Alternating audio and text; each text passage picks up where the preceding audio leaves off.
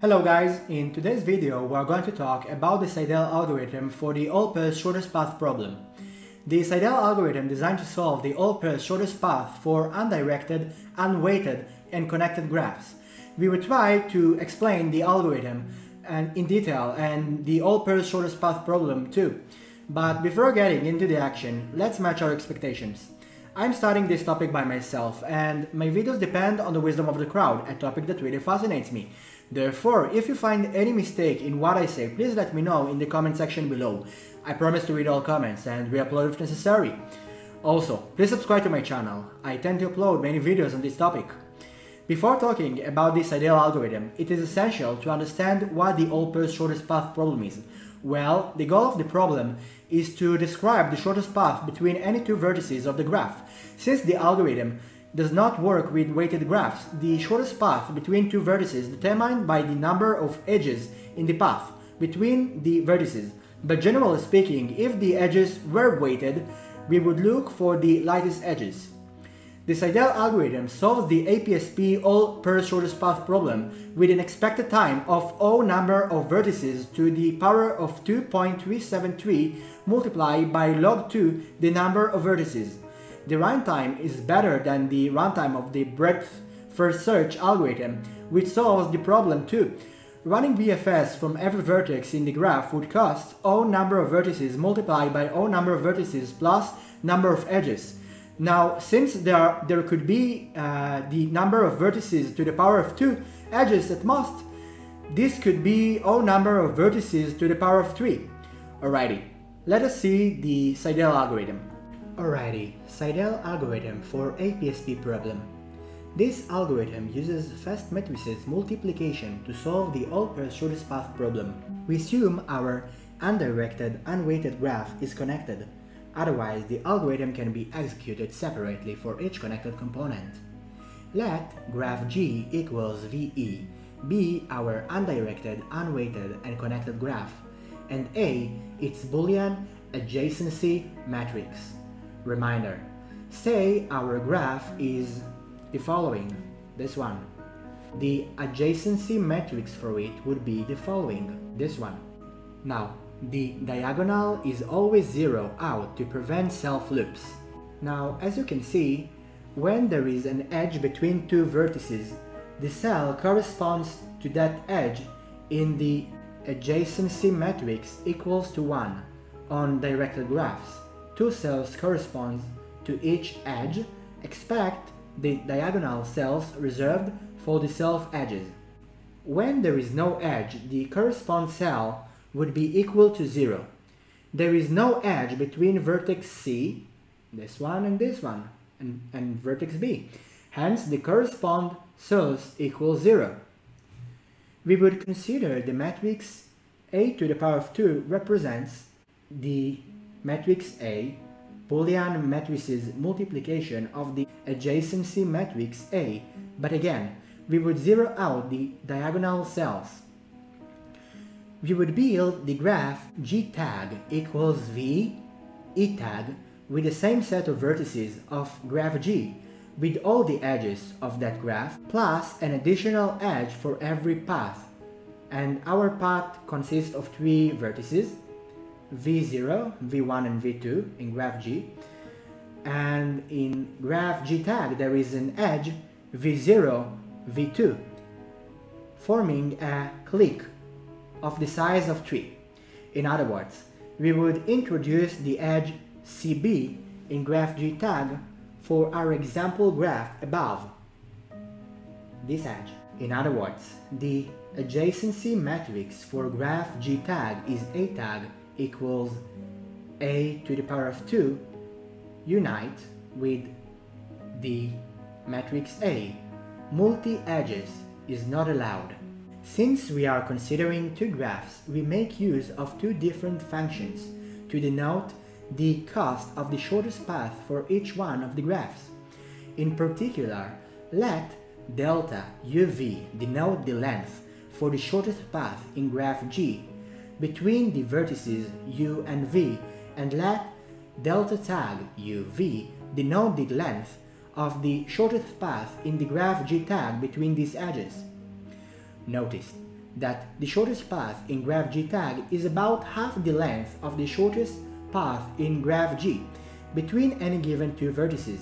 In other words, delta tag UV equals delta UV divided by 2, rounded up. That is because the graph G tag introduces additional edge between every 3 connected vertices in graph G. These edges serve as shortcuts, help us to skip in path P tag every other vertex from the path P in graph G. We would now introduce an algorithm that solves the all-pairs shortest path problem in undirected, unweighted graphs. Afterwards, we would see how to determine the parity of the length of the path, which plays an essential role in the algorithm we are about to see. Let delta tag be the distance matrix defined by the shortest path indicator for graph G tag, delta tag, and let delta be the distance matrix defined by the shortest path indicator for graph G, delta. We would compute delta tag and use the values in delta tag to compute the values in delta. And here is our first algorithm. It is not the Seidel algorithm yet. APSP1 receives adjacency matrix A. First line. If A is all ones except for the diagonal, return matrix A. This is our solution. Line 3. Else, distance matrix delta tag equals APSP1, and we are sending this recursive call A to the power of 2 unite with A. Line 4. For each 2 vertices UV in V, if delta UV is an odd number, line 6, delta UV equals 2 delta tag UV minus 1. Line 7, else delta UV equals 2 delta tag UV. Line 8, return the distance matrix delta. The base case of our algorithm is when it is a clique. All edges of the graph exist, and so the adjacency matrix A is all ones except the diagonal. In that case, the shortest path between any pair of vertices is 1, and 0 from any vertex to itself. In that case, the matrix A is the solution for the all-pairs shortest path problem. We would now determine the parity of the shortest path indicator, delta UV, before the value of delta UV is actually known. For a pair of vertices UV, let W be a vertex neighbor of vertex V. They share an edge. Then, by the triangle inequality, delta UV minus 1 is lesser or equal to delta UW. And notice that U and W are not necessarily neighbors. Lesser or equal to delta UV plus 1. We are going to consider 4 ways depending on the parity of delta UV and delta UW. Option 1. If delta UV equals to delta UW modulo 2, they are both even or they are both odd. In either case, by the triangle inequality, delta UV equals delta UW. This implies that vertex W is not on the shortest path from vertex U to vertex V, nor vertex V is on a shortest path from vertices U to W. If delta UV is even and delta UW is odd, then delta tag UW equals to delta UW divided by 2 rounded up, equals, since delta UW is odd, delta UW plus 1 divided by 2, which is greater or equal to delta UV minus 1 plus 1 divided by 2, which equals to delta tag UV. If delta UV is odd and delta UW is even, then the roles reverse, and delta tag UW is lesser or equal to delta tag UW. But there is another helpful observation. If delta UV is odd and delta UW is even, let vertex X be the neighbor of vertex V that is on the shortest path from vertex U to vertex V in graph G. So delta UX equals delta UV minus 1. Since delta UV is odd, then delta tag UV is greater than delta tag UV minus 1, which equals to delta tag UX. This means that for at least one of the neighbors of vertex V, the inequality delta tag UW is lesser or equal to delta tag UV is strict with no equality. Let NV denote the set of neighbors of vertex V in graph G. Notice that size of NV is equal to the degree of vertex V. In our example graph, the size of n of the vertex A was 2 and its neighbors are vertices B and C. Let's return to it.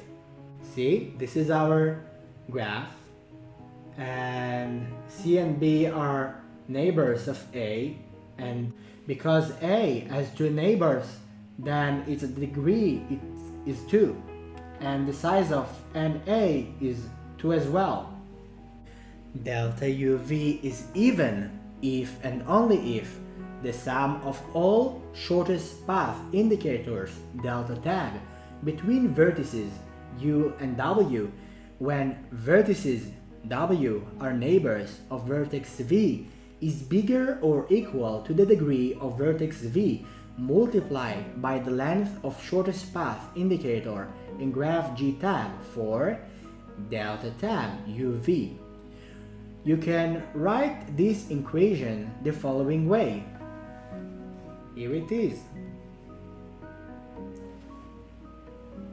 In other words, delta UV is even if and only if this claim is fulfilled, and I will not prove this claim. Notice that this claim implies that the parity of delta UV can be established by considering only the delta tag values and the degree of vertex V in graph G. Therefore, the algorithm APSP 1 does not need to know the shortest path between vertices U and V in graph G, delta UV, to determine the parity of delta UV. Therefore, if we can efficiently compute degree V multiplied by delta tag UV and sigma vertex W in the set of neighbors of vertex V delta tag UW, then by comparing them we know the parity of delta UV and complete our algorithm APSP1. Computing the degree of a vertex takes O of the amounts of vertices time. Therefore, computing the degree of all vertices of the graph takes O V to the power of 2 by scanning the adjacency matrix A, and so given the function delta tag, computing degree V multiplied by delta tag UV for all pairs of vertices UV in V costs OV to the power of 2. Let delta tag be the distance matrix defined by delta tag. Let M equals delta tag multiplied by the adjacency matrix A. The multiplication here is a regular first matrix multiplication. MUV equals sigma of vertices W in the set of neighbors of vertex V delta tag UW. Thus, given delta tag and adjacency matrix A, the algorithm can compute M with one matrix multiplication and then by the claim mark in ping from the previous slide, this one. The parity of delta UV is established by comparing MUV with the degree of vertex V multiplied by delta tag UV. If the claim marked in pink fulfilled, then delta UV is even, otherwise delta UV is odd. We would now see the Seidel algorithm. Seidel algorithm receives adjacency matrix A. Line 1. If A is all ones except the diagonal, which means the adjacency matrix A is the solution for our problem, return A. Line 3. Else, put into distance matrix delta tag a Seidel algorithm which receives A to the power of 2 unite with A. Line 4. Put into M delta tag multiply by the matrix A. Line 5. For 4 vertices UV in V. Line 6. If MUV is lesser than the degree of V multiplied by delta tag UV, line 7, then delta UV equals 2 multiply delta tag UV minus 1. Line 8, else delta UV equals 2 multiplied by delta tag UV. And line 9, return distance matrix delta. The runtime of this algorithm is calculated by counting how many recursions, line 3, levels the algorithm goes through until the line 1. After I recursions, every path of length at most 2 to the power of I is represented as a single edge. Therefore, if the longest shortest path in the graph is of length d, then the algorithm reaches the base case after log d roundup recursions. The local time cost of each recursive call is O v power of 2 plus v to the power of 2.373, which equals to O v to the power of 2.373. Therefore, the total time is O of v to the power 2.373 multiplied by log d. Well, that's about it. I hope you learned something new from this video, and please comment below with your thoughts. First degree studies in university are all about social studies, and this project comes to encourage that, even through complicated situations most of us are going through right now. Thank you so much for joining me. Please subscribe to my channel. Until next time, good luck.